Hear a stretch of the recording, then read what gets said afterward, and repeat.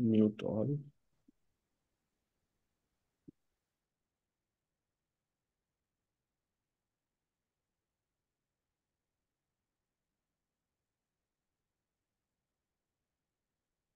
So, good evening, all of you. Welcome to this 175th edition of Thursday Musings, an important topic on school mental health, and a speaker who is already working a lot in this field. So, we hope to have very uh, first-hand, much first-hand experience today. Next slide, please. I'm handing over the session to Professor Dr. Tofan Pati, sir. Sir is the chairman of this program. So, sir, over to you.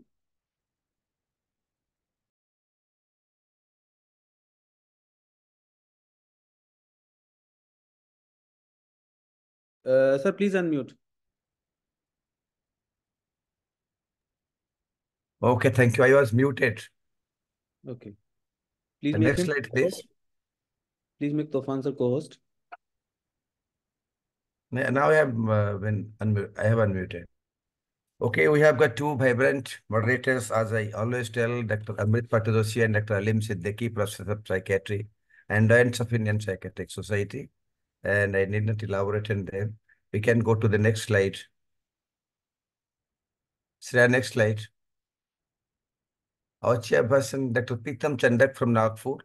He did MBBS and MD Psychiatry and MAPA from USA and MEPA from Europe, Academy UK, IPS Fellowship. He has diploma in child play therapy, London, and clinical fellow of child and adolescent psychiatry in Immense, working as director and chief consultant of Synapse Mindcare Nagpur and Synapse Child Development and Activity Center, working as convener at Child Psychiatry Special Section of Indian Psychiatric Society, working as executive member of Genetic Section of the World Psychiatric Association, has won many prizes for paper presentation at various national and international conferences, including the prestigious World Congress of Psychiatry held at Lisbon, World Congress of Mental Health, and Congress of Child and Adolescent Psychiatry, Singapore. Has 10 publications to his name in various national and international journals. Welcome, Dr. Chandak. Welcome. Next slide, please. Dr. Veda N. Shatagiri from Bangalore. She did MBBS from JNU, Belgaum, JN Medical College, Belgaum, MD in Psychiatry from JN Medical College, Belgaum, Professor at Department of Psychiatry, East Point College of Medical Sciences and Research Center, Bangalore, visiting consultant at Sishuka Children's Hospital, Lokhande Hospital, and Twinkle Kids Clinic. Areas of interest: consultant liaison psychiatry, child psychiatry, women's mental health, and sexual medicine. Has published various articles in national and international journals, presented oral papers, symposium, and conducted workshops at regional national conferences. Guest speaker and resource person for various PGCMEs and conferences. One of the contributing authors for the book MCQ in Psychiatry, Psychology, and Psychiatric Social Work, third edition released in 2022. Conducted IPSKC state level MCQ prize examination for UG and interns in psychiatry for the year 2017-18 and 18-19. Positions held in organizations. Served as EC member of IPS Karnataka chapter for the year 2017 to 18, 2018 to 19, and 2019 to 20. Welcome, Dr. Satagiri. Over this further proceedings of the meeting is over to the chairpersons. Shaman will introduce our speaker, Dr. Abhinash D'Souza, and the other will introduce the topic. Over to the chairpersons. Please take over. Thank you, Tufan sir, for your kind words and for the introduction. Yes, as Alim sir has already mentioned, the school mental health is a really important topic. We, as a child psychiatrist, always see it is the first point of contact when we talk about school mental health, and no one can be a better person to give us a detailed idea about all these things. Dr. Avinash D'Souza sir, he needs no introduction in the field of psychiatry. Sir is working as a consultant psychiatrist and founder trustee D'Souza Foundation Mumbai, and he is also consultant at Reliance HN Hospital Mumbai. So I welcome you, sir, to this new edition of Thursday Musings.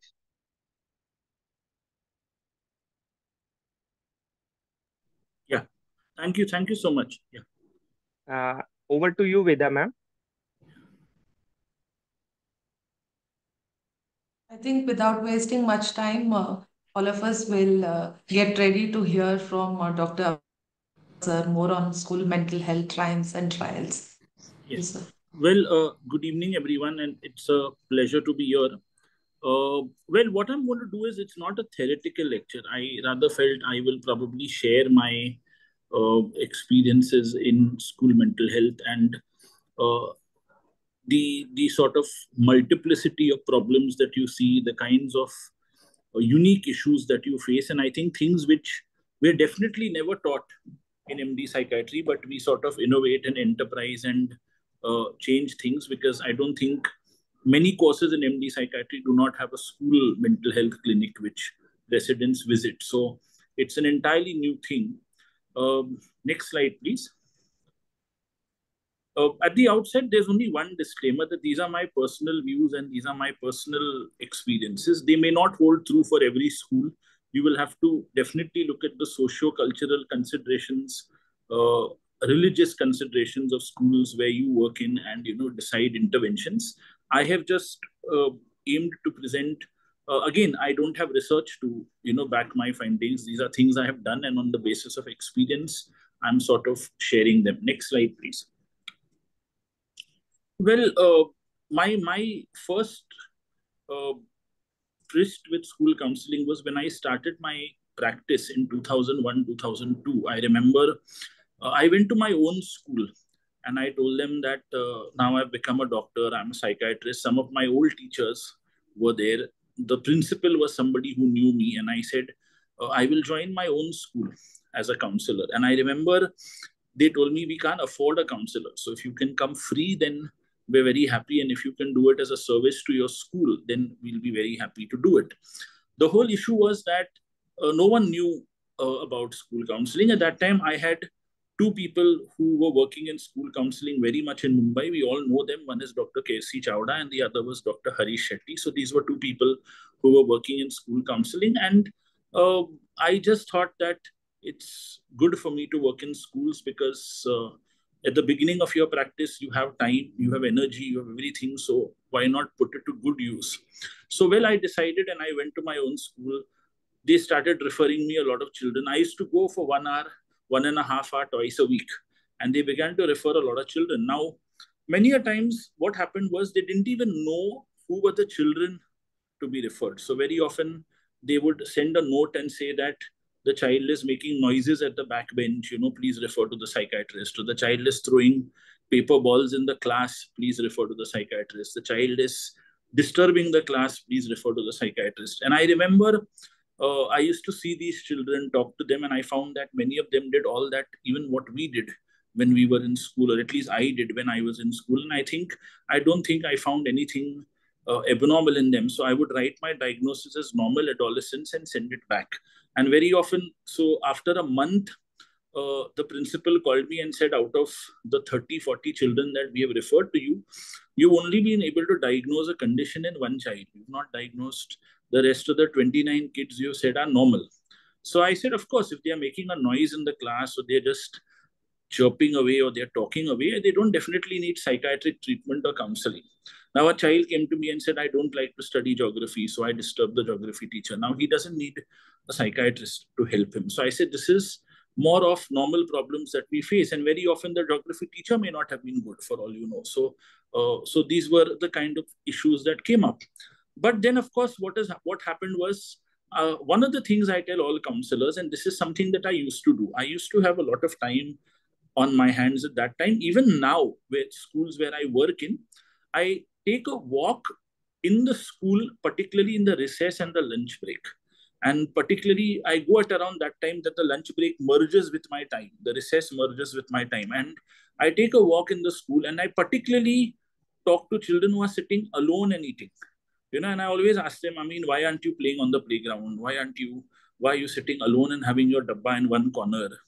And they all of them know me because I visit the class, so they know, okay, doctor comes, and they said, and they call me doctor or sir or whatever. And then these children say, no, I think when I go there, all the children bully me or they trouble me. So I come to know what bullying is happening. Or another child will say that I have no friends, so I prefer to sit alone. Or no one talks to me, so I sit alone. These are the children that we need to pick out, and these are the children that need our help. And I had a child who was sitting alone and was looking fairly upset. And I went to him and he said, my mom and dad had a very big fight at home today. And mom and dad are thinking of leaving each other, and that is worrying me. And he was a seventh standard boy and sitting all alone in the corner of the playground, lost himself. And so then I said, okay, this is the child we need to talk to. So I said, why don't you come and talk to me? I walked with him in the playground, spoke to him. Then I told him, we'll call your parents to see me. We'll see what is to be done. And you don't worry about anything. So he ran off to play. So these are the kinds of children we pick up when we visit schools. It's not the child who's naughty that needs our help. And every naughty child, one rule I tell all my counselors is that every naughty child does not have conduct disorder or ODD.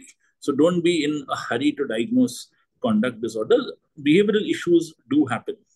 But what's happening today is that we have lot many students that have problems. I think 2002, if in a class I had 3 or 4 children that probably had a problem out of 60, and this is, I'm talking about psychological problems, not necessarily LD or ADHD, but today I think LD and ADHD is definitely there, but I think far more children have psychological problems, and there's a need for counseling services.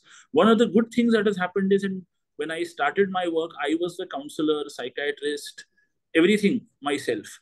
But now, of course, we have psychologists who join the school full time, so they aid us and they help us in a big way. So that one change is what has happened. Next slide.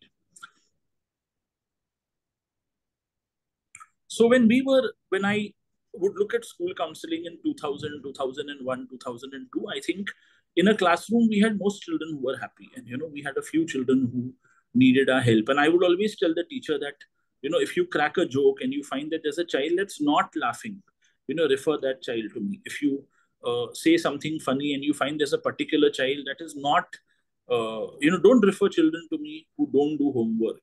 I said, you need to find out. I always remember a very vivid case wherein a child used to not do homework and the teacher kept giving him a remark, homework not done, distracted in the class, etc. All those things were written in the calendar. He didn't get it signed by his parents. I'm talking of the year 2003. I remember 2004. I remember very vividly.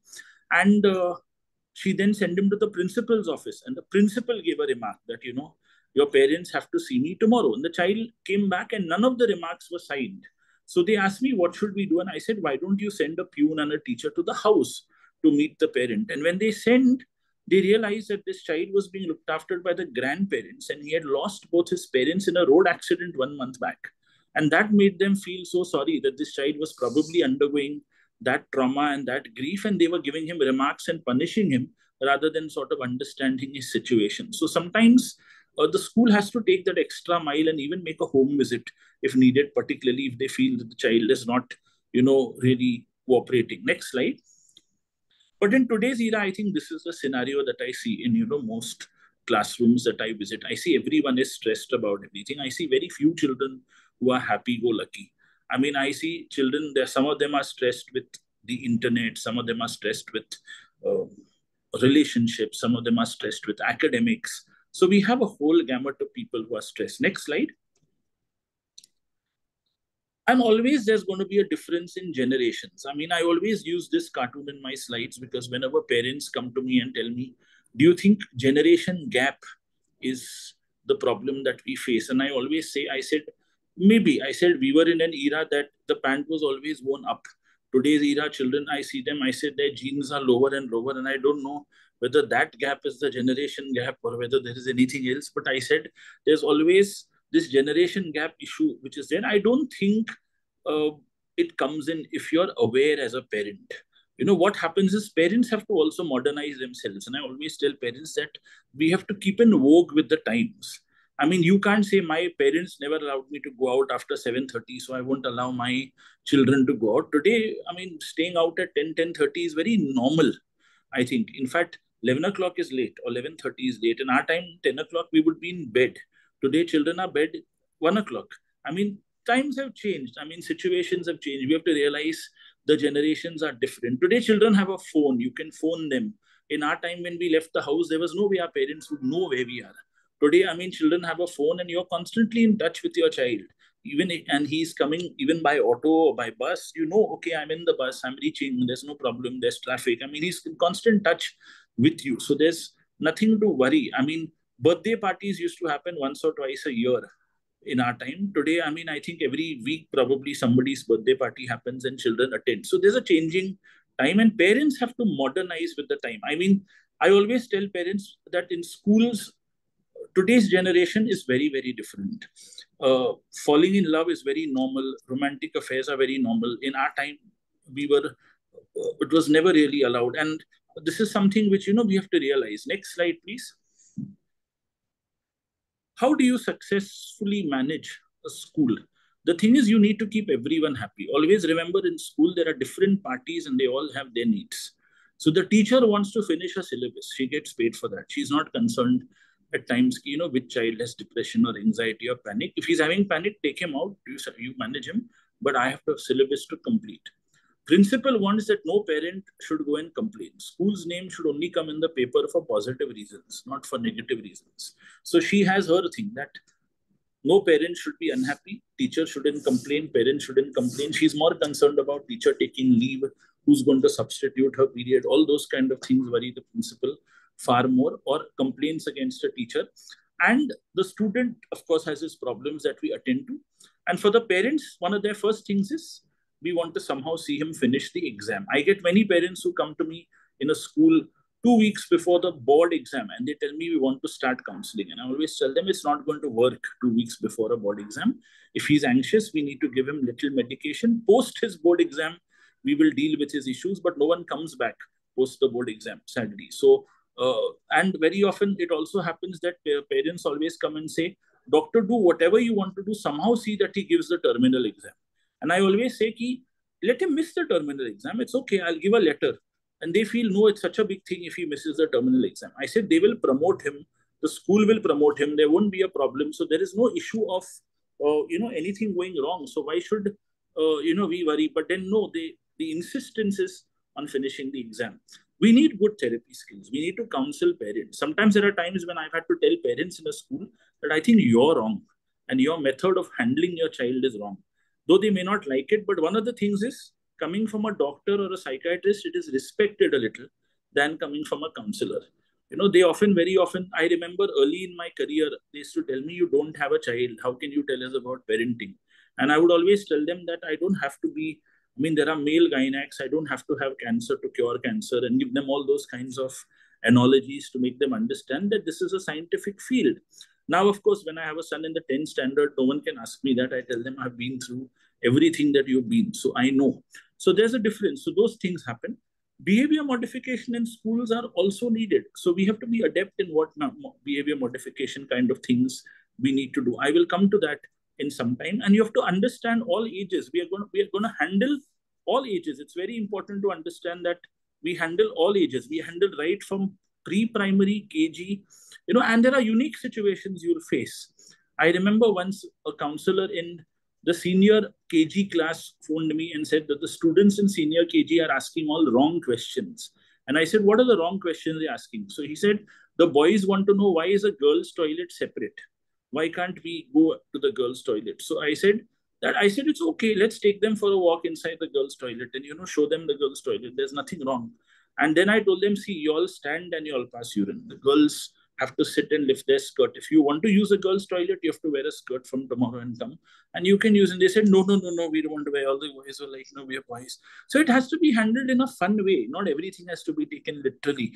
When the Nirbhaya rape case was happening, I know we had a lot of primary children, a lot of KG children who would say rape, and, use the word rape. And teachers would say, how do I explain to them what is rape? They don't know anything about sexuality. And I said, just tell them when something bad happens to a lady done by a group of bad men, and the lady sometimes dies due to that, it's rape. And that's what has happened to this Nirbhaya, because it was all over. They were seeing it on TV. They were seeing it everywhere. So these kind of things happen. So you have to go down to the level of the child at times, and you have to update yourself.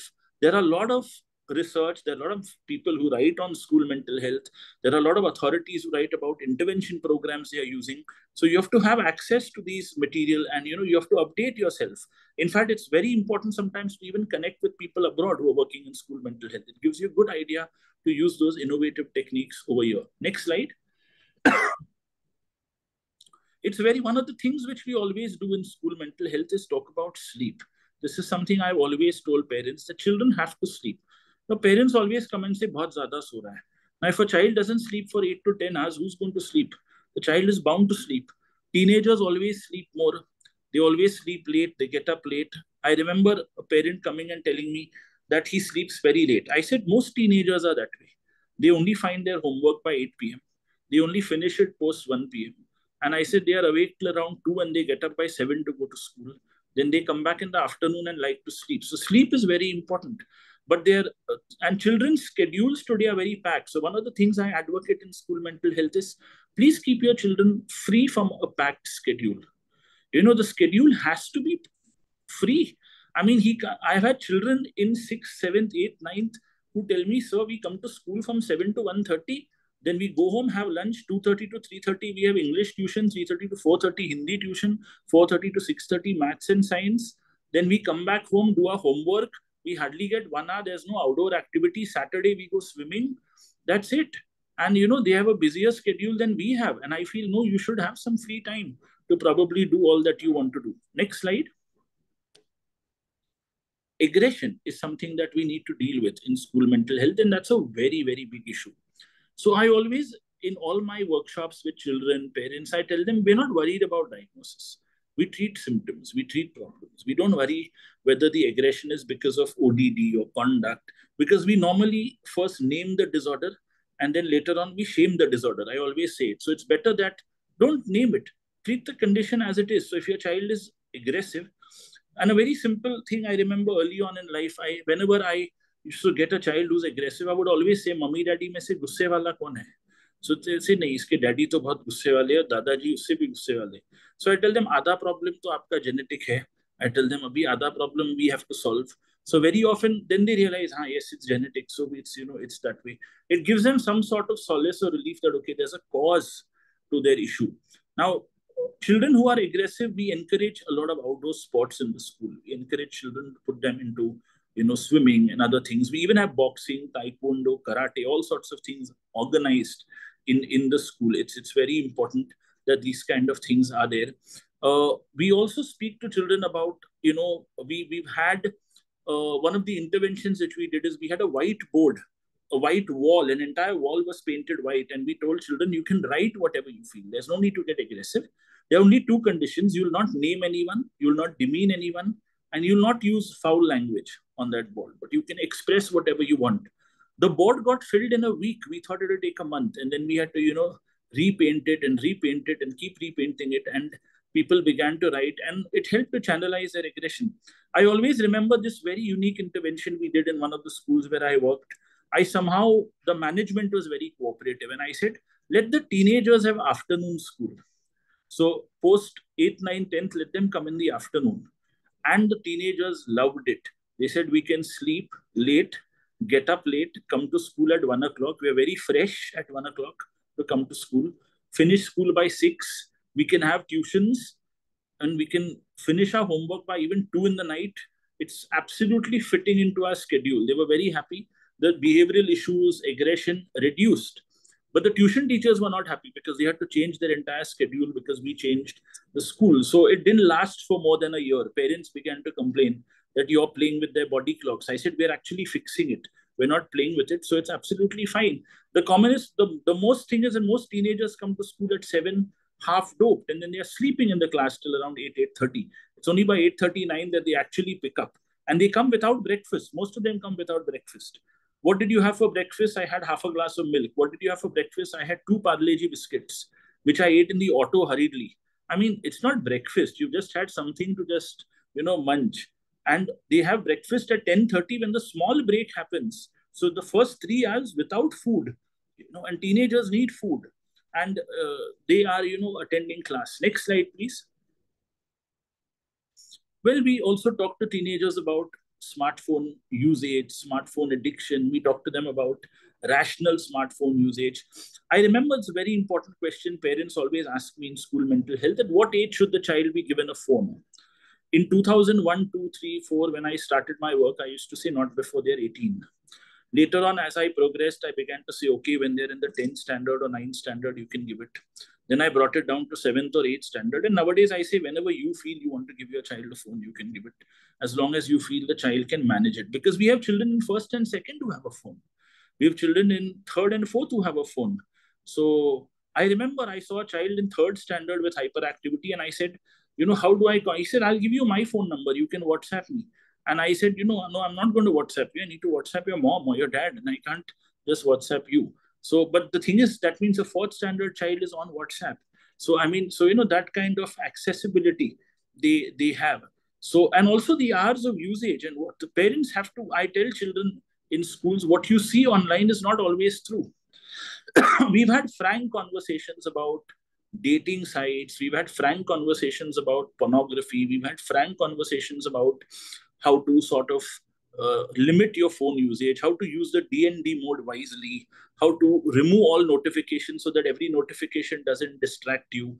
We've had all these kinds of things. We've also made them download a sleep app or an attention focus app, meditation music. All these kind of apps we made teenagers download and use. So this has helped them. We've used the smartphone to their advantage rather than to their disadvantage, because we can't take away the phone. Common thing is take away the phone. Taking away the phone doesn't help. The teenager gets more aggressive, more rebellious, and he'll say, now I won't study, do what you want. And you can't push him, hit him, or do anything like that. So it's very important that we have to go with the flow. I remember in one of my workshops, I spoke to my teenager and said, sometimes you have to adjust. Why can't you go with the flow? And he said, only dead fish go with the flow, doctor. So I said, fine. So this is how teenagers are today. So, they are aware. They said, why should I go with the flow? If my family wants to eat Chinese food and I don't want to eat it, I don't want to eat it. Why should I stuff myself with noodles when I want to have a paratha? He said, I don't want to. Order it. It can be ordered. In our time, I know we were told, jo khana hai, ye khao, nahi to so jao, bina khaye. But in today's era, it doesn't work that way. Next slide, please. So one of the major things which we did in school was bullying. Now, one of the things is you very often take a workshop. You may tell people that I'm going to do an anti-bullying thing, and all these things happen. We had what was called an anti-bullying week in some of our schools, where we said that you will make posters about anti-bullying. You will make posters about the side effects of bullying. And everybody in the class was given 5 minutes to talk about how bullying is bad.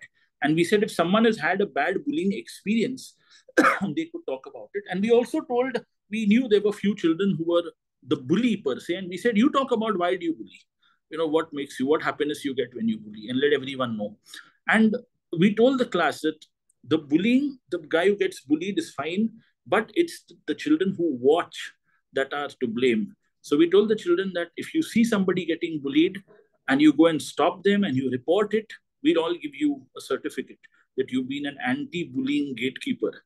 So they were very happy with that thing, and bullying reduced to a large extent. We also told them that if you help anybody who's been bullied, you'll get a certificate from the school. So these were things which, we used small things wherein, I told a child who probably helped 5 children from not getting bullied. I said that, I will actually click a selfie with you and post it on my social media that, you are a star anti-bullying gatekeeper, and it'll, help you. And these are things which motivate children. So bullying reduces. So we had an anti-bullying week every year, year after year, where the 7th, 8th and 9th participate in this anti-bullying week. So there are speeches, there are debates, there are talks, which the children do, and it's not that, and this gives them more insight because they go online and they read about stuff and they make their charts, their posters, their PowerPoints, etc. Next slide. Suicide prevention is something that you have to do in every school. Suicide prevention is something that is met with some resistance in some schools. A lot of principals feel, आप suicide के बारे में बात करेंगे तो बच्चे जाके कर देंगे, तो फिर क्या होगा? I said, if we talk about it, at least they won't do it. I said, there's not a single study in the world that has proven that a suicide prevention intervention has led to more suicides happen after that. I said, it is never that way. I said, we're going to tell them not to attempt suicide. So when we spoke about suicide, we've even had with QPR, which is an agency in Australia, we've had a suicide gatekeeping training program for children. So we've had this kind of a thing. And we've had gatekeeping for, that if anyone tells you, I want to end my life, don't say, wo mazak kar raha hai. I say, 4 of you lift him and put him in front of the counselor that, madam, he's doing suicide, please talk to him and find out. It was very amazing that when we did this, in the next 1 week, I had at least 30 different children come and tell me that I have a friend who talks about suicide. 10 are from the school, and we have 5 from other schools who we want you to see, because we feel that, this is a big issue and can you do that? And we actually did it. And all of them, out of them, I think around 90% had psychological issues. Treatment was started, and we were able to prevent suicide, because I think parents were a lot happier to sort of come, because the children said, "Mama, Papa, I need to see a counselor, please come." And they were very happy to sort of go. And some of them even said, "I want my friends here because they're my support system." So we allowed the friends during the counseling session, and we sort of helped them. Few needed medication, we started on medication.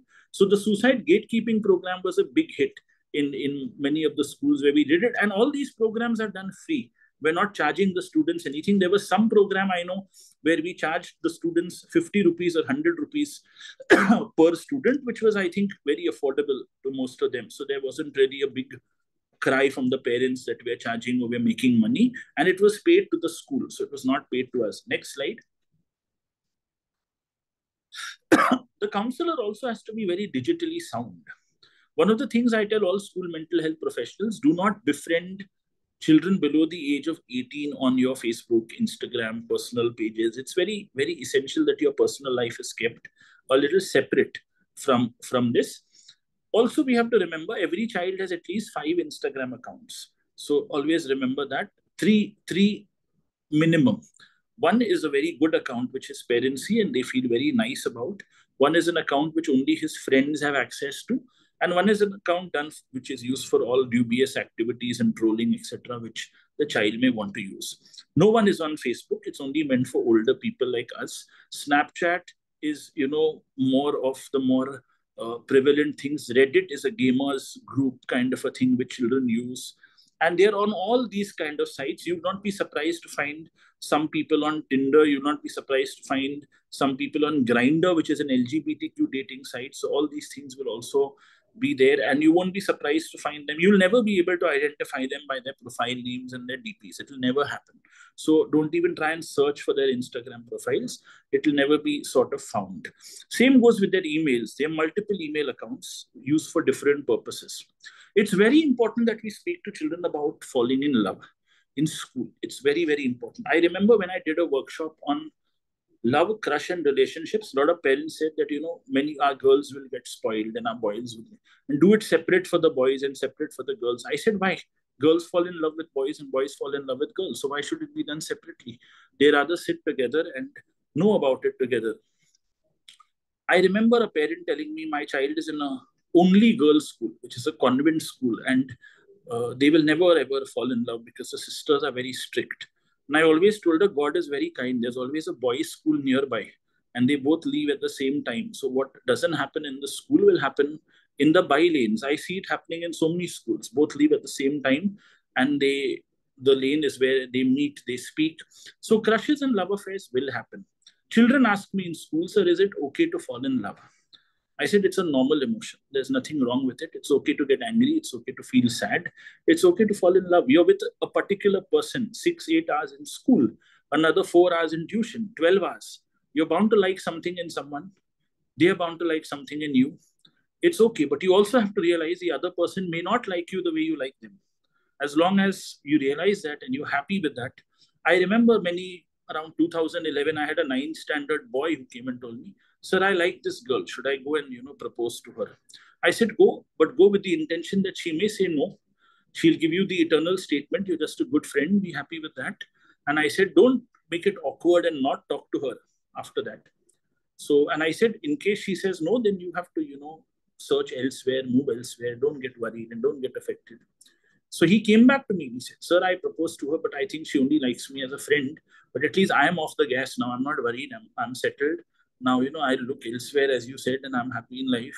So I said, yes. So I said, will you keep talking to her? He said, yes. I said, and I tell children, please have the maturity. Adolescents, I tell them, have the maturity to talk to someone who says no to you in love. It's okay. They may not necessarily say yes to you. It's absolutely fine. Don't feel rejected, dejected. You're not a piece of cloth that is rejected. You're a human being. It's okay. Not everyone may. You will have someone who like you at some point of time. And it's not compulsory to have a boyfriend or a girlfriend. So don't have that myth also. You need to answer all the questions that adolescents and parents have. It's very, very important. Whatever questions they have, I always answer. I never tell anyone it's not the right age. This we will see later. No, I never talk about that. I make sure that I answer everything. And a lot of knowledge with regard to sexuality also has to be given to them. I'm going to talk a little bit about sex education a little later. Next slide, please.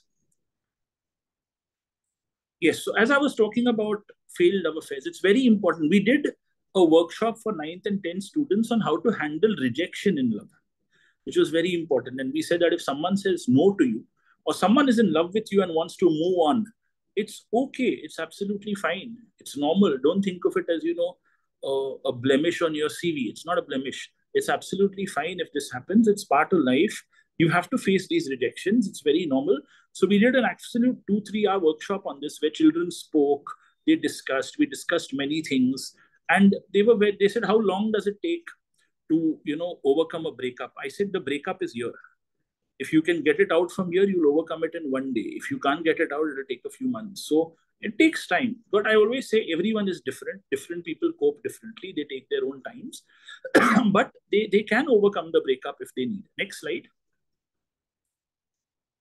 Yes, we also had a workshop on foul language. Many people come to me and say he's showing the middle finger, he's doing this, he's doing that. All these kind of things happen in school. So we had a workshop on bad words. What the bad words are, what they mean. So we actually put up a list of bad words and told people to write the meaning. What was very shocking was a lot of people used the bad words, but they didn't know what it meant. And very often then we told them, now, would you like to, write your dad's name, your mom's name, your family's name, your name before these words? No. So why do you want to then use it on others? When you don't want to use it for yourself, don't use it on others. It's something which is important. And I won't say that the workshop reduced foul language use, but one thing which did happen was it did reduce it to some extent. My memory takes me back to a school teacher we had. Her name was Mrs. Popley, and I take her name with her permission. She came up with this very innovative way for us if we use foul language. We had to write the bad word with its meaning 20 times and get it signed by our parents. No calendar remark, nothing. That was the thing. And she said, no one will know about it. You have to just come and give it to me. I'm not going to tell the class, or I'm not going to tell anyone. So I remember I have a classmate of mine. And this is to explain to you that there was no punishment. The child was not insulted, degraded. Nothing happened. So he was caught. Okay. And everyone knew he was caught. So automatically for the next week, no one uttered any bad words. We were in the 8th standard. And he's a doctor today, that boy. He's a classmate of mine. And he was made to write that word 20 times. I told him, how are you going to get it signed from your parents? He said, "Theek hai, ek raat hai, manage kar lunga. He went. His father shouted at him. His mother shouted at him. They came to the school to apologize to the teacher, but they somehow signed it and gave it to him. He says, even today, when I drive a car and a car overtakes me, वो गाली मेरे मुंह से नहीं निकलती है." He says the impact of that punishment is so much that word is something which I have never used after that. He says, I may use better words, bigger words, smaller words, but I never use that word. What I'm trying to tell you here is sometimes punishments have impacts without being physical. You don't have to be physical. You don't have to give a remark. You don't have to insult. You don't have to degrade. And it leaves a long-lasting impression on the child's mind. Next slide, please. We also train children in self-esteem. What matters most is how you see yourself. So we tell a lot of children, you have to write 10 good things about yourself and 10 bad things. And very often writing the good things is very difficult. So then we take that on. So this is done for any age group, but we do this kind of a workshop also. Next slide. So where should the counselor go? The counselor has to go everywhere. School mental health professional, psychiatrist. You go to pre-primary school, good touch, bad touch, teach them about hygiene, dental hygiene, oral hygiene, bathing, everything. That's your job. You do everything. Secondary school, of course, we're there. We're all over the place. Teacher workshops, parent workshops. We have all sorts of things. We have orientation programs. We even orient parents that now your child is in the 10th. It doesn't mean that, you overreact, you get anxious. We orient them before the 10th. We orient them after the 10th. So all these kinds of multiple things are what is sort of done. Next slide. Well, also psychotherapy in various settings. Now, I remember in one of the schools where I work, the counselor came up with an important group therapy session called I'm in a Soup. the aim of the group therapy was any child who's being caught for bad behavior will be in that group therapy session. So all the 4-5 people caught for bad behavior were put into a group and they were spoken to. And they didn't feel cornered or punished. Similarly, 4-5 children who were having exam anxiety were put in one group and we spoke to them. We had 4-5 children with family problems where the mother and father were fighting, put in one group and we spoke to them. 4-5 children with stage fright were put in one group and we spoke to them. And it worked because they felt that solidarity, that there are others also like me. I'm not the only one alone. There's a very important thing about confidentiality in school mental health. You have to have a principal who's sound. Sometimes you do have to inform the principal, but the principal shouldn't tell the teachers, otherwise it becomes a talk of the staff room. It's very important that the principal has to, be sound and aware, not to sort of, spill the beans about certain things. And sometimes we have joint sessions for the parents and students. What is the method of therapy to be used? There is no method. You can use whatever you want. It's better to go eclectic. I don't prefer a particular school. I always say, and there's a plethora of workshops you can do in the school. Whatever the school wants, we do. We tell the school, you tell us what you want and we'll do it. Next slide. Well, the future of school counseling, there's a lot of things. We need to diversify our services. There's a huge future in the field. So I tell people, please take up school psychiatry. We need more and more people. School psychiatry is important. A, you get known. That's very, very important. You get to address a large number of your community immediately. And every child that comes to you also has a parent that sometimes has a problem. So the parent will also start to come to you. So your practice would definitely increase. And if you get 4-5 children okay, you'll have 13 or 15 who come to you suddenly, with these issues. So it's a very good medium from a practice point of view. I'm not saying you may always earn, but it's a very good thing to get known in the field. So you must be a part of schools. And I think one of the basic things about schools is, the beautiful part about school is, you see a child who you start intervention in the 6th and 7th standard, and you see him pass out with 90% in the 10th standard, and you actually feel that you've done something good. That's the best thing about schools. I remember we had a child in one of the schools where I worked, and he used to do these kind of activities. He would jump from the first floor of the school down. He would climb up and down the drain pipe to the 3rd floor. And obviously people were very bothered about him that, why is he doing all this? And there was no conduct issue. It was just a thrill that he would get in this, and he was referred to me. And I remember jokingly, I told him, I said, you should join the army or navy, and I think, because you're so fond of this. Many years later, I remember I landed for an event at Chandigarh airport, and when I landed, I had 2 army jawans who came and told me, sir, you have to come there, our major wants to meet you, and this and whatever. So I'd seen this child in 2002, and I went to Chandigarh in 2018 or 2019, and they said, you have to come there. And I was surprised. I mean, I thought, why and what? So they picked up my bag and all. I don't normally like that, but they said, no, you have to come. And I said, okay. And that boy told me, sir, do you recognize me? I said, no, I don't recognize you at all. So he said, you remember this boy, 2002, you saw me in school and I used to climb the drain pipes and this, that and all. So he says, yes, I'm part of Special Commando Force now of Indian Army, and I'm here to train people in all these kind of things and whatever. You told me join army, so I joined army.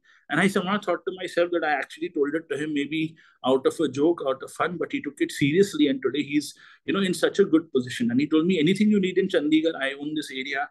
You just tell me. I mean, there's no problem. So, I mean, sometimes, you do feel you made a huge difference to people's lives by a small thing that you said. And these people remember you more than anything. Next slide. And yes, we always tell parents that it's not only academics. There's a lot to life beyond academics. I always tell parents, we've all done badly in school. Who asks us today why we failed in 9th history? Who asks us today why we did badly in geometry? No one. But we have to understand that this is all a part of life. Next slide.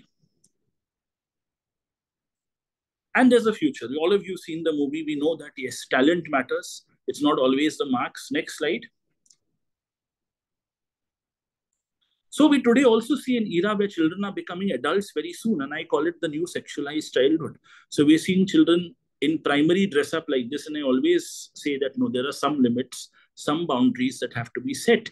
We cannot really probably, have them dress up like this. So we always talk to parents about boundaries to set when it comes to over maturing your child at an early age. This is something in schools which is very, very important.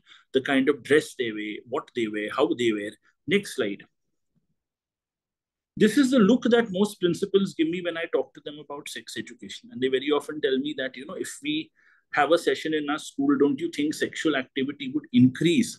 Now, this is very important to understand that sex education has to happen. Does it happen for the boys and girls separately? It's an absolute no.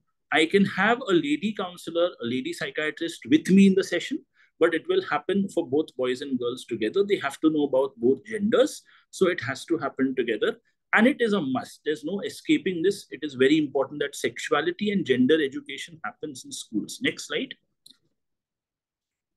So we also have to talk to children about multiple things because they have a lot of exposure to sexuality on screen. So it's very important. Now, earlier, I remember we used to have this PowerPoint with the anatomy and the physiology and teach them all that. Today, we don't do that. Children know about all that. We normally have an open Q&A on sexuality. And children ask us questions like, why are contraceptives flavored? Why are pornography sites having so many varieties of sexuality? What is normal? What is abnormal? It means they are already aware of this. 12% of the internet is pornography. Children between 8 and 14 have seen pornography. So we have to be aware that, this is something which is very, very important, that, you address these issues. We talk to children even about contraception because sexual exposure happens early. I've seen children at 13, 14, 15 engage in sexual activity. They have to be aware of contraception. I've had a school where a 9th standard girl asked me, is it okay to take an eye pill every week? That means they're aware. They know. And I tell them, no, you can't do it. It's supposed to be an accidental contraceptive. It's not meant to. They know it's an accidental contraceptive. So that's the kind of knowledge they have. Next slide. This is again a little bit about, they're maturing earlier. I mean, we have this session particularly for parents of girls, and we say that we have to be careful about the way we dress them up. I'm not saying dressing them up is bad, but not too early, at the right age. Yes, let them look more mature when they're 12, 13, 14, 15, yes, but not too early. Next slide. Yes, and love affairs. We talk about love. I mean, I remember in the chat, someone has asked, is it wise to advise children about boundaries of love? It is important. They have to know. I always say what is acceptable at one age is not acceptable at another. So if you have your KG children stand with this heart, you will click a photograph. But if you had 10th standard children stand with this heart, I mean, parents go up in arms that, what is happening. Today, boys and girls holding hands is very normal. Boys and girls putting hands around each other's shoulders is very normal. In one era, it was considered no physical touch has to happen. Hugging is very, very normal in schools. It happens. So we have to understand that times have changed. Meeting over tea or coffee is no longer love. Even friends can meet over tea or coffee. So those are things which are, important to understand. Next slide. We also talk to children about LGBTQ+. They have to be aware. We have a lot of children in schools who come to us and tell us, I feel I'm gay, I feel I'm lesbian, I feel I'm bisexual at 13, 14, 15. And I tell them, okay, fine, it's fine, don't get worried. But the thing is, we have to wait till you're 20, 21, let your sexuality develop. We'll see how it develops. And then on that basis, we'll take a call. There's no need for you to come out now, profess to the world. And, we've had children who have also said, can we be allies of the LGBTQ+ community? And we've had schools where I've actually gone with them and they've participated in the Pride Week march of the LGBTQ+ community as a school. They've represented their school, that we support them. We don't necessarily belong to the community, but we support them. So and they've gone in school uniform, properly dressed. So these are things which we've also done in schools. Next slide. Child sexual abuse is something which worries us sometimes in school, and you have to be aware of the POCSO Act and what it entails. So every school where you work, make sure that teachers are aware of POCSO.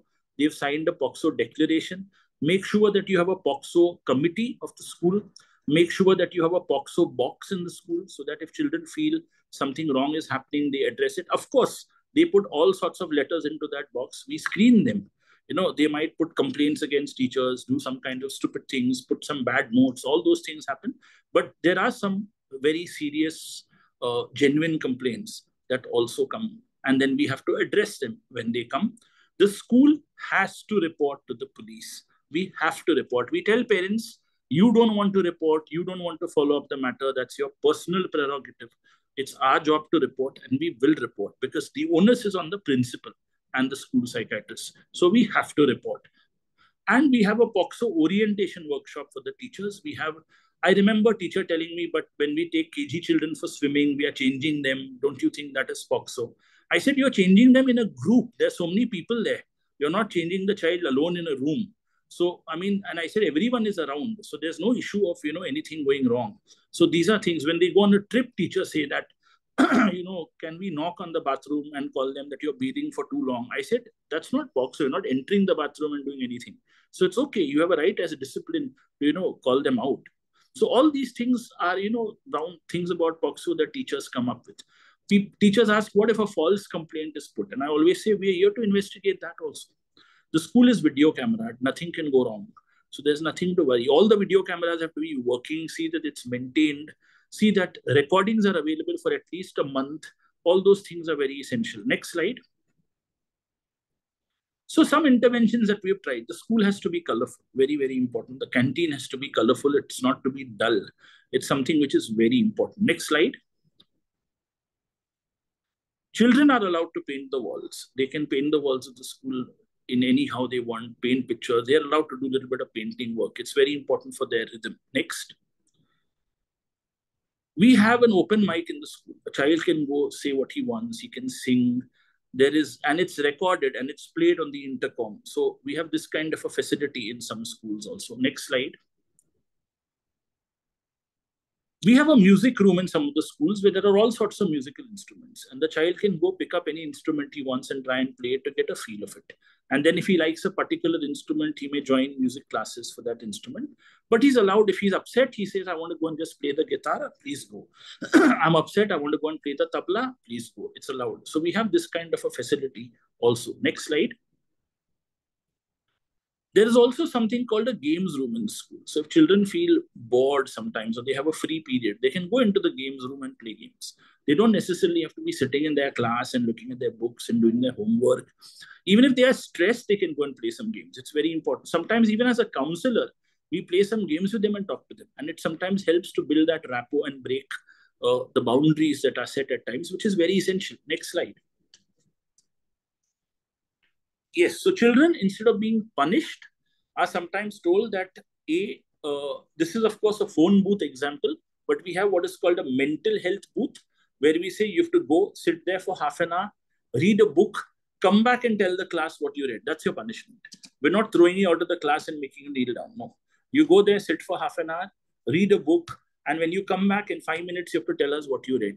So this is something which is one of the methods that we use, and a lot of pro mental health books are kept there, which children can just pick up and read. They're not allowed to take it home, but they can pick up and read. Next slide. We have painting exhibitions of children. They are allowed to paint, put up their paintings, and there is no award. Everyone gets an award. So there's no first prize, second prize, third prize. Everyone who paints gets an award. Next slide. Yes, they are allowed to paint a school wall. So they can paint a wall how they want. 10 people can take up one wall and paint it the way they want. And of course, the walls are photographed. They're put in the school magazine. They form the cover of the magazine. So there's a lot of incentive for painting a school wall. So this is also something which we can do. Next slide. Some of them come up with innovating 3D kind of paintings like this also on the wall. Next slide. This is a think booth, which is of course a Japanese concept. But we said in schools, we can have something like this. When a child is upset and he says, I want to take some me time off. Okay, you go into the think booth and you think what went wrong and whatever. There's nothing there. There's just a table. You can have a paper and a pen and write about what you want. Take some time out for 15, 20 minutes and come back. And then we discuss it. Next slide. In one of the schools, I did suggest at times that, if there are children who are too upset, you did give them some time to nap, have a napping booth where they can go and nap. But not many schools have taken up this offer. But this is something which I think can be sort of worked out and tried as well. Next slide. Children are given access to Polaroid. We tell them that, okay, you're out of the class for the next 30 minutes. You can take this Polaroid camera and your punishment is that you have to go and click a photograph of some positive theme of your school. So they go click a positive theme photograph and come back and it's put up on the notice board. So the punishments are not negative. The punishments have to be positive. And they have to write around 2-3 sentences positive about what they saw. So it just changes their mindset from where they are. Next slide. Even in government schools, Ruma ma'am, these things can be applied. It's not necessarily that these have to be private schools. They don't require a lot of money. They just need incentive and good donors, and it can be applied. Gardening in schools for children, very, very important. Even the schools that I work, 50% are government schools and 50% are private schools. And we've applied this in government and municipal schools also. We say, make your own garden. I mean, you all have a right to, decorate your school. So plant trees in your own school, watch them grow, label your pot, water it every day, see the plant grows. Then it goes to the main garden where the gardener takes care of it. So all these things are done. These are all interventions that work. Next slide. Creative writing workshops can be held, and these are done free again. We get people who come and do it free. They are allowed to teach people to, creatively write and do these things. Next slide. Photography. Children are allowed to have their photography exhibitions because photography gives you the opportunity to use your sensibility and everything that you are to say something about. The photograph is clicked, sent to the school gets it printed. The children don't have to spend anything. They just need a phone, which all of them have. They click a photograph, send it to the school email. We get it printed, we get it framed, we get it put up. So it's something that, is just used to, and we tell them, is a mental health photography contest. So tell us a theme that, and the theme changes every year. We have it twice a year. It's something, and we get around 30, 40 entries. We may not get a large number of entries, but it's a good thing to have. There's a wall put up. Next slide. And this is something I always tell every adolescent that I meet. You're confined only by the walls you build yourself. You're not confined by anything else. It depends on what you want to do, how you want to do it, and how you want to probably move. Next slide. And lastly, I tell children that mindfulness, meditation, yoga is also important because the earth even has music for those who want to listen. Next slide.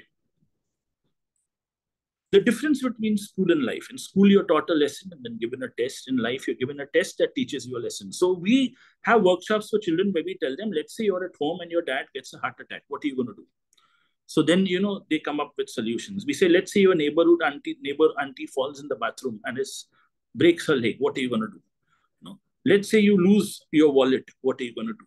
Let's say you lose your mobile. What are you going to do? So life situations. And we, tell them, we give them solutions as to what they're going to do. So this is something which is very, very important. Next slide.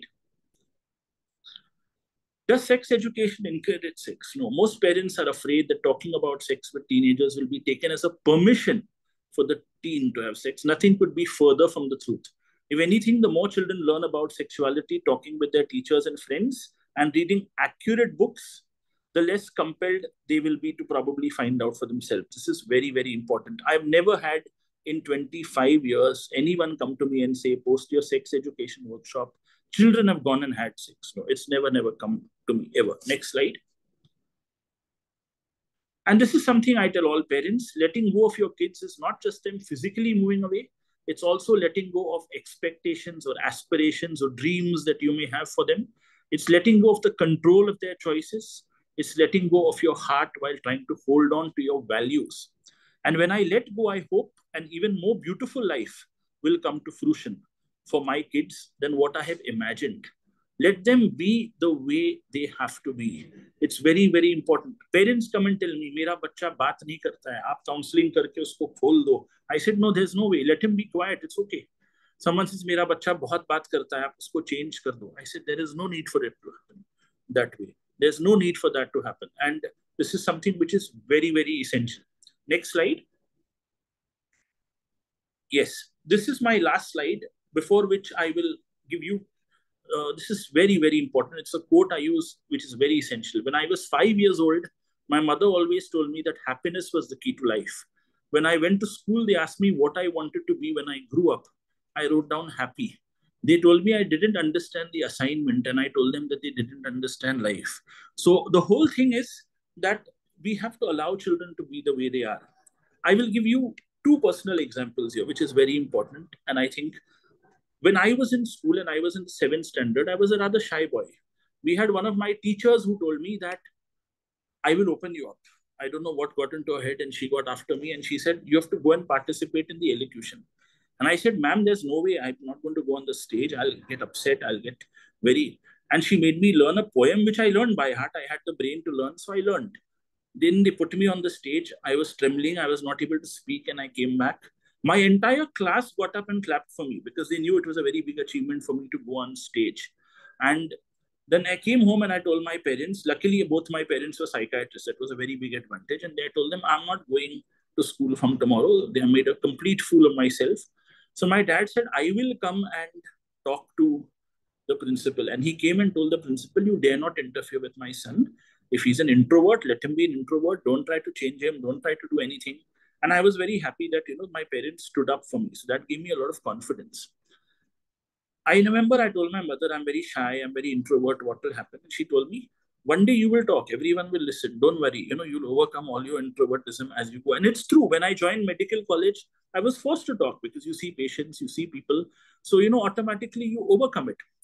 The second thing I remember from my school life was, and this is very important for school mental health, I had a teacher who wrote me a remark in my calendar because I got 0 out of 20 in a maths test on fractions. No one likes fractions. It's a very difficult chapter.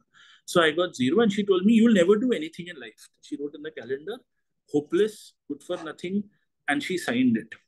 It was in my maths book, not my calendar. And I remember I kept that maths book for many years. And I said, I will get even with this lady at some point of time. Nearly, this happened, of course, in probably 88, 89, 90, that 1990. 2007, my school told me that we want you to address the PTA, the Parent Teacher Association.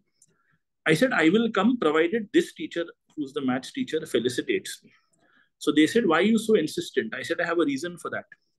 And I took my notebook with me. I had it with me all these years. And I sat with her. She felicitated me. I didn't say anything. I never insulted her in front of everyone. And after she felicitated me, she said, it was a wonderful talk, this, that. Then I showed her that book. I said, madam, this is what you wrote. I said, now change this. And she actually changed it. And she said, you've achieved everything in life. And she signed. And I said, remember, what you say to a child can have a positive impact. I said, I came back with the ability to show you. Not every child would. I said, so as teachers, we have to be very careful because what we say, teachers are taken by children as God. They are valued more than parents at times. Teacher ne bola hai. It's a very big thing.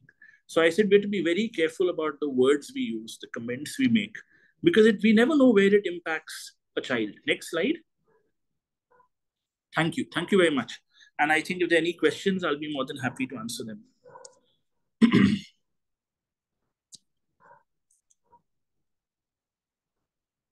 Thank you, Dr. Vinash. A very from the heart presentation, very lively, very interesting. I think all of us were very engaged. Over to chairpersons for their opening remarks. Yeah, definitely. As expected, it was a wonderful presentation from Avinash sir. Of course, when we talk about school mental health, many theoretical concepts come to our mind. Many things we think about it. कि ऐसा करना चाहिए था, वैसा करना चाहिए था. But what sir has mentioned in his overall presentation, the very practical approach. And whenever you go to school, you face with all these technical difficulties, all these issues, what you are coming up. And definitely, as many of the participants are aware, ki, again, it's not about ki it's high urban school that they will be open for it again. We have to keep on pushing for some amount of thing. Again, every is not possible in every school. Every management is not open for everything. But if we implement some amount of the things, so that can be really helpful for the school and particularly for the child what we are dealing with. So I feel it's a really important topic. And as we all know, majority of the psychiatric illnesses starts before the age of 14 years. So it is an age group that we should be really cautious with, and we should take all the efforts, whatever from our end, in whatever capacity we can, to help this school as well as the school overall management. Yeah, I do agree with Sir, what Dr. Preetham shared. Sir shared his practical viewpoints on the current topic, which is quite important for the parents, the teachers, as well as the counselors, and of course, the school principals, I would say. I what I liked about the presentation was Sir gave a lot of practical inputs rather than the theoretical inputs, which can be applied across by most of the parents and the school teachers and the counselors across across the country. What I came across when while I read about all these school mental health programs, although it has been in implementation for the last 40 years, but a comprehensible approach is not there across the country and across the states due to various reasons. So many of the states have been implementing this school mental health programs in their own way. So I think there is a lot of mental health gap that actually addresses these mental health issues. And what I feel personally is even when we go and deliver lectures or talks, we emphasize more on psychiatric illnesses in this vulnerable age group rather than talking about the general mental health. What is mental health? And then we have to actually educate the crowd, maybe which consists of both parents as well as the teachers as well as their caregivers. So this is one important aspect. And in every school, like sir said, sexual education must be implemented as a part of curriculum and also as per the competency based education modules that are going on as of now. I think life skills training, which includes some amount of empathy, then building more on communicate effective communication, creative thinking, like Sir said, as well as critical thinking. These problem solving skills and all these things can be emphasized as well. So I think overall the presentation went on really very well, sir. And I think if this presentation is reached to most of the parents, teachers, and most of the stakeholders, definitely it is going to make an impact. Thank you. Thank you. Thank you, sir. It's for the 175th edition of Musings. Yes, sir. We are glad to be a part of this. There's Definitely, fireworks. definitely. There's fireworks. So we'll Uh, take few questions, not too many questions, because Avinash has been very, there has been a very exhaustive presentation. Aryan, you please. Yeah, Avinash, there is a question on substance use. Cannabis, a lot is being used, inhalants, everything. Yeah. So how to handle this? How to educate Well, this? I think in all the schools, we do conduct an addiction awareness workshop. Like today morning, I was at a school in Mumbai and we did one workshop. We spoke about cannabis use. See, the treatment aspect is one. We all know how to treat, how to manage. There's no doubt on that. But we create awareness about the myths. The myths are that it makes you more creative. Children feel I'll be able to perform better. So that has to be debunked. People feel it's organic, it's herbal, it's plant-based, it's safe. So that has to be debunked. There's a lot of positive things about cannabis online, which are written by non-medical professionals. So people feel that it is something which works well, and it's something that can be used. So that is something which has to be debunked. So we actually put a website on and tell them, see, this is what you read, and this is something that is not correct and not proper. We also tell them that cannabis affects your brain and how it can lead to psychosis. It's something that children should know. So, and we do this for vaping, smoking, alcohol. uh, I mean, because it's something that children experiment with. And the main thing to emphasize is to tell them that even recreational cannabis use is harmful. One of the things that a lot of people feel is if I use it recreationally, it's okay, but it's not something which at least we would sanction. So this is something that I think we work with. Of course, we treat it using whatever medications we want to if we get young children who are abusing cannabis. But more than that, I think awareness on these lines is very important, and it's very cheap. So I think that's the reason why many adolescents take to it. I mean, they can use their pocket money to get cannabis. It's not a very expensive drug to get. A vape is far more expensive than cannabis. Avinash, in many schools, if you talk that relationships are okay, it is okay to have the principal and the teachers, they get panicked. So in such No, situation, I remember a principal asking me that, do you mean to say that if a boy and girl fall in love in the 10th standard, it's okay? So I said, any relationship that makes an individual thrive is okay, according to me. I said, if it's smothering the child, then it's something that shouldn't happen. I said, I'm not saying that, love is essential. I'm not telling everyone that you must fall in love. But I said, if it happens, I said, what do I do? Do I tell him leave it?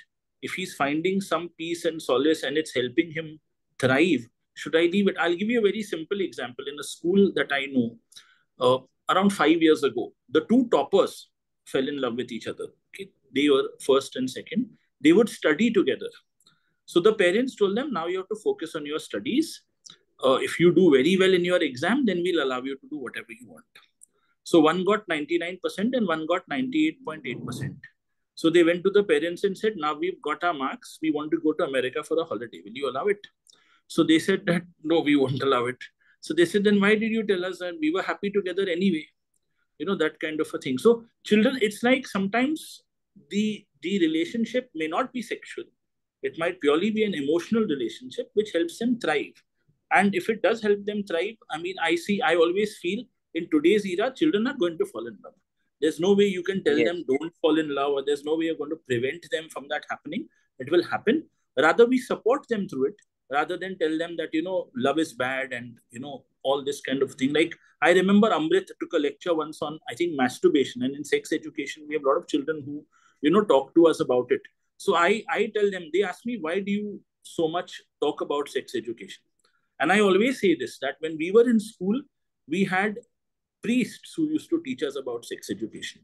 And they told us that if you masturbate, you will anger God and, go to hell. And I said, we had to choose between angering God and keeping ourselves happy. We chose the latter. I said, that is what, invariably happened. And I said, it's a very normal phenomenon. Why are we, like we talk to even girls about, we talk to boys about menstruation. We say, why should we not talk? They should be aware. There's no reason why they shouldn't. So, I'm not here to say everyone should fall in love. But I'll definitely say that if it does happen, you don't go and slap your child and say, why the hell did you fall in love? You have to probably help them deal with it, manage it, even manage falling out of love. Both are essential. One important question, sir. Sir, you are in a tier 1 city, it's okay. But in the tier 2 and tier 3 cities, the problem is, people don't accept a psychiatrist. Parents don't accept a psychiatrist. That's the question that has come, and I have faced it. Why a psychiatrist? They only know how to write medicines. And if they introduce you, they will tell you that you are a psychologist. Many times we are introduced as counselors or psychologists. Yes. No, that happens, sir, in tier 1 cities also. Only 30% acceptability is there. I'll put it very clear. Even in tier 1 cities, even in a school, when I have seen a particular child and called the parents, I've had parents who have come into my room and said, why the hell did you call my child? And they said, you will not call my child again. We don't want any help. We don't want anything. And there are times when the child says, Mama, I need help. And he says, no, we don't want you to see anyone. And the child says, what do? I said, I'll help you in whatever way I can, but I can't do anything for you if your parents don't consent. These kind of things happen at times. So, it's there, sir, everywhere. It's there everywhere. I totally agree. There is two questions, I think, about screen time, limit of screen time. How does it affect? How to cater to it? So I always say that what is the screen timing used for? See, today, homework, notes, tuitions, YouTube, there are a lot of things used educationally. So we have to allow that screen time. But if we feel that it's being used for gaming, irrational gaming, which is aggressive, bloodshed, violent, or it's being used on pornography, then of course it has to be restricted. But again, there are many children who have to be online because their tuition groups are online, notes are online, school sends all the notes on email. So multiple things, and they store all their notes on their iPad. They don't like to read from a printed notes. They prefer to have all their notes online. So that's one of their ways of getting to keep the iPad also. So, so it is something like that. So these are, ways and means that children do have. Now, but then there are ways and means. So if children say, I need my iPad for the notes, I get all the notes printed. I said, keep everything as a hard copy. Tell him everything is available. You don't need the iPad. So don't give me that excuse. You are allowed, you study for 2 hours. You can use the iPad for half an hour to 40 minutes. You again study for another 1.5 hours, particularly in the higher classes. And then you can use, and particularly strictly no iPad after 10:30 in the night. That is something which I think as a rule, it has to be, followed. It's something which is very, very essential. Like I tell families, make a rule that, everyone keeps away their gadgets for the next 2 hours.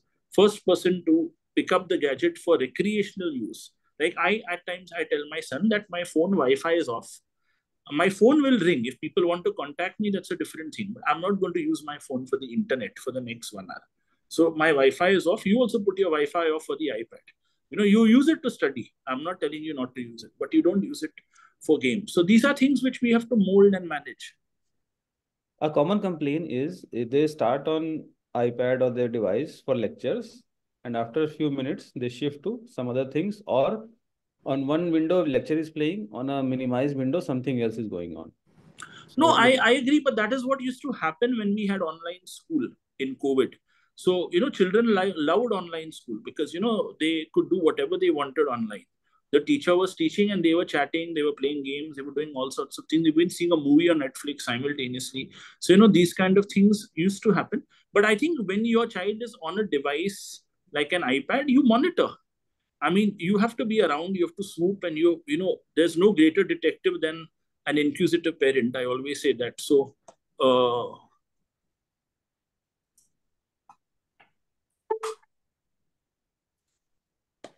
hello, am I audible? Yes, Yes, you are. sir. Yes. Yeah. So there's no greater detective than an inquisitive parent. So if you feel that, you want to sort of find out what's happening with your child, you will probably do everything within your reach to, get that sort of moving or done. Okay. So, Amrit, any more questions in the chat box? I think one interesting question is, what do you do with a child who is obsessed with her male teacher? Well, I think you need to speak to the child. You need to find out what is the obsession about. Why is there so much of interest in the male teacher? What is probably the reason?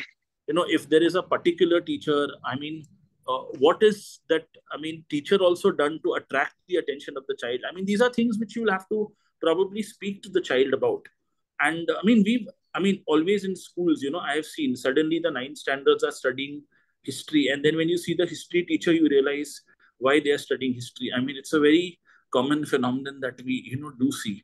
A young history teacher makes history very interesting. It's always there. So these kind of crushes and infatuations happen. You need to find out why it's happening. Another thing is, if you find that you have boys who have a sort of attraction towards older women who are teachers, and the same goes for girls, then it's for male teachers. You need to also find out whether there's a lack of, they're looking for surrogate father figures or mother figures, and there's something which is probably wrong in their lives at that level. Whether there's been any abuse, because the psychodynamics works in that way. Those are things which you need to find out. Thank you, boss. Karim, Tufan sir is not there, so we can. So, thank you, Avinash bhai. I think we take comments from the chairpersons, their experiences, their thoughts on the topic, and then we wind up the session. The chairpersons, please. Sir, I just wanted to put it across. I had done one study on school children, basically studying from 5th standard to 7th standard, manifesting with the low backache. What could be the probable reasons other than for these physical manifestations? What I surprisingly got to know, this was the data that was collected was from the rural schools, sir. We actually gathered data from about 5 to 6 schools, and around 1,000 plus children were actually interviewed. So surprisingly, the results was around 5 to 6% in the sense had actual physical disability, because of which they manifested with this low backache. But concerns were more on because of the bag weight and the distance of travel, and then multiple somatic complaints in these set of children who actually belong to this rural area. So I just wanted to know, out of your experiences, since you are addressing the children, those who belong to urban area, and the parenting skills and things like that. So what, you might have even addressed children from the rural background as well. So what all are the common manifestations that you have come across, and how do you deal with these set of parents actually, wherein stigma is so much and mental health gap lies?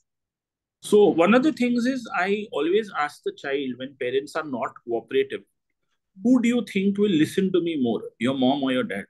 So they invariably say, I think my mom will listen to you more. So I call the mom alone and I talk to her and I say, Ki, see, these are the issues. And she'll very often say, my husband is not going to agree.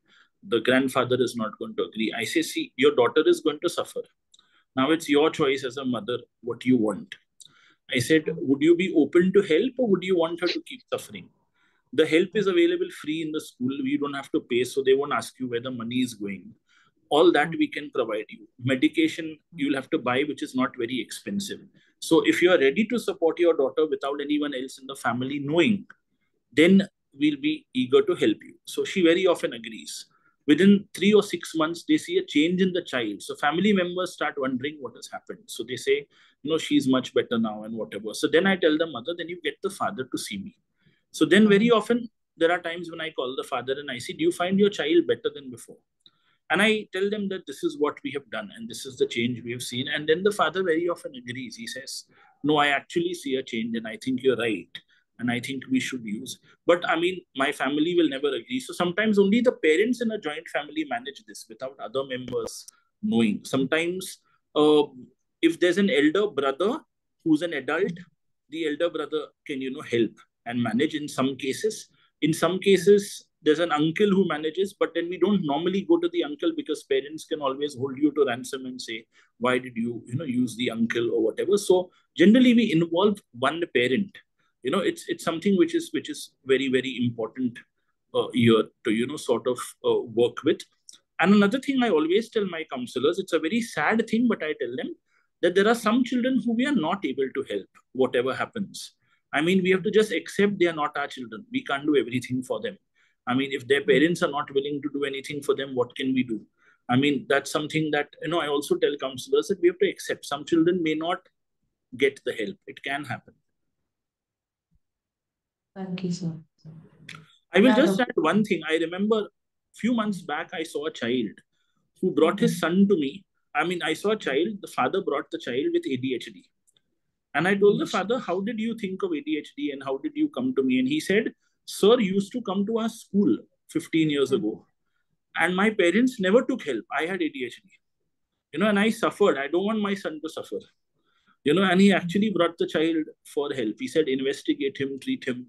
I mean, my parents never supported me and I suffered in college. I suffered in my post-graduation, but I don't want my child to suffer. So now I brought him for help at an early stage.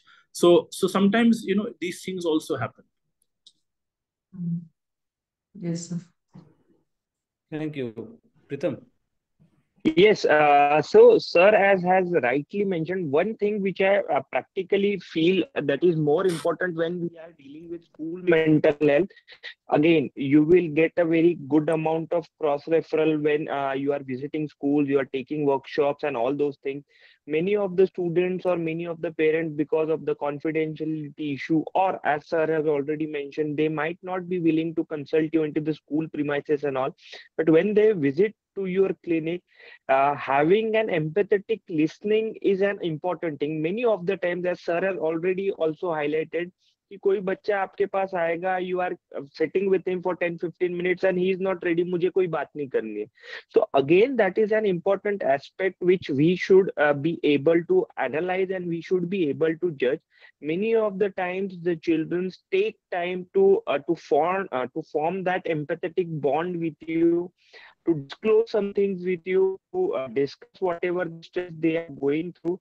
So giving them the personal space, giving them the time, like many of the times it happens that the child is coming and he's not interested in talking to me, or he's not interested in having a conversation. So we have a playroom kind of thing where there are, as sir has already mentioned, we have different activities. So we just tell him कि चलो आप आए हो तो आपको क्या क्या खेलना है, आपको कुछ draw करना है क्या, आपको कुछ करना है क्या. So it might take a couple of sessions or 3 sessions to build that rapport and to go into whatever is going into the life. So having patience, not forcing your things on the child as well, and not forcing your things on the parents as well, also forms a key thing. And post COVID, I don't know sir has addressed that thing or not, but learning issues has been on a significant rise post COVID. So many of the behavioral issues can be on the backdrop of a learning disability which has been going on, which is not recognized, or if it is recognized, not acknowledged by the teachers or parents and all those things. So that has also to be kept in mind while dealing with particularly this class of patients or children. One very small request to the organizers. I mean, you all are my friends, so I take this liberty that I have spoken on school mental health today.